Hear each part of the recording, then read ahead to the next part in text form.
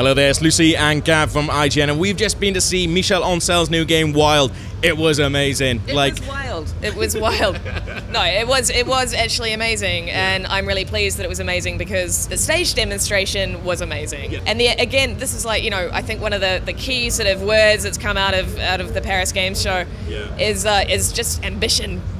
Like these projects are really ambitious. Yeah. And Wild is very ambitious. And the thing I love about Michel Ancel is, like, we were meant to see just a video of the demo that everyone else got to see, and he just was like, nah, we're just gonna play it live. Like, if there's bugs, but we just want to play it live. And that's the thing I love about him, is he has these like crazy ideas, and he just kind of does what he wants. And now that, you know, he's kind of breaking away from Ubisoft, and he's come up with this crazy idea. I just sat in a demo with him, like, chucking out like Bloodborne. He was like, I want it to be like Bloodborne with a giant bear. You can take control of all these different animals, and, you know, we saw in the demo him take control of it, like a giant bear and an eagle. That was really cool. Then he took control of a wild boar, but he was like, actually no, I'm gonna take control of the little wild boar. Yeah. He took control of this like cute little boar, and he was like, oh, and it also has a stealth mode. He was like stealthing around and stuff. And the way he talked about like the online world, which is something I hadn't really thought of, it sounds huge. It does, and that's where the Bloodborne comparison came in. So we were asking how do you invite people into your world? Yeah. And he, you know, because you don't want hundreds of people running around, basically possessing animals left, right, and center. It'd be chaos. So he said it works more like Bloodborne, where basically you can invite players into your world, but how they're going to behave very differently depending on the territory that you're in. So basically the whole concept behind Wild is that you learn to become one. You're a shaman, and you learn to become one with the wild and wild animals. And you start off from infancy. Yeah.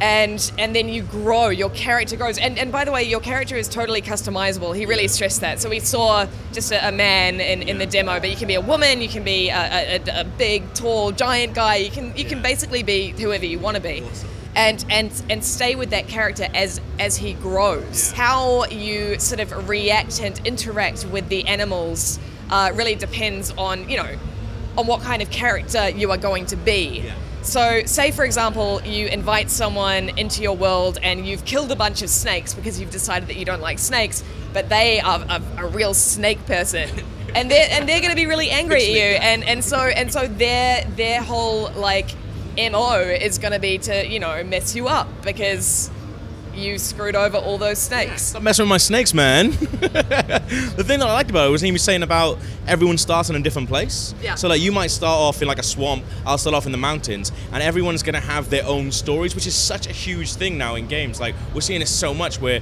people are being given these amazing tools by these amazing people and going, yeah, just go off and make your own stories now. Like, which is an incredible thing to do.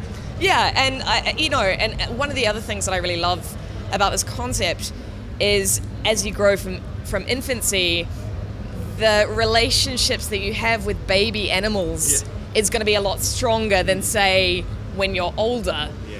And the way that you use them is also really intriguing. Yeah. Like we saw him jump into a rabbit and then, you know, move into this cannibal camp and suss it all out because, you know, no one's going to suspect a rabbit unless they have another shaman, in which case, you know, that's no one ever suspects the rabbit. No one ever suspects the rabbit.